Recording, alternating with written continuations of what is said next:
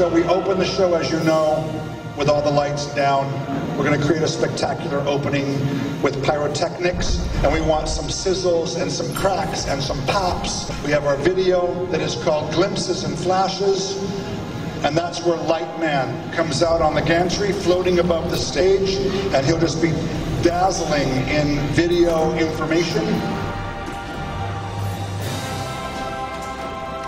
And piece by piece by piece by piece, MJ is revealed until he jumps out, and on Michael's command, we begin. This is it. This Is It never got to be fully realized as a stage concert production. We all believed that the world was going to see a Michael that they were not going to be ready for.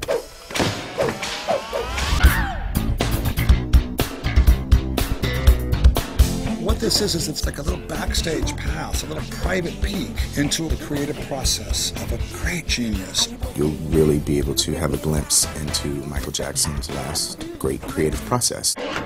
I gotta cue that. I gotta cue that. That should trigger on its own. That should be a special. I can't trigger on its own. Our girl.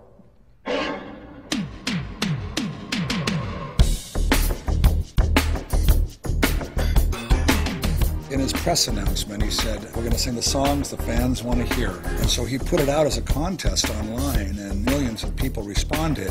What we ended up with for This Is It is a show full of the fans' favorites. I look at this as a kind of a musical mosaic. We're pretty much wall-to-wall music in the film.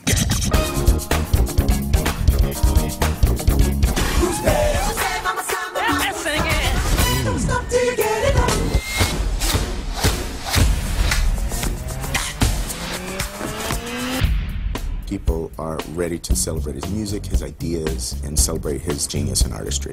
And that's what they're going to see.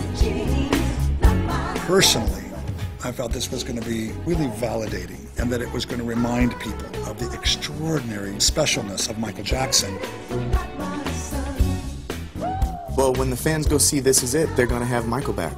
They're going to have Michael back just for a little while.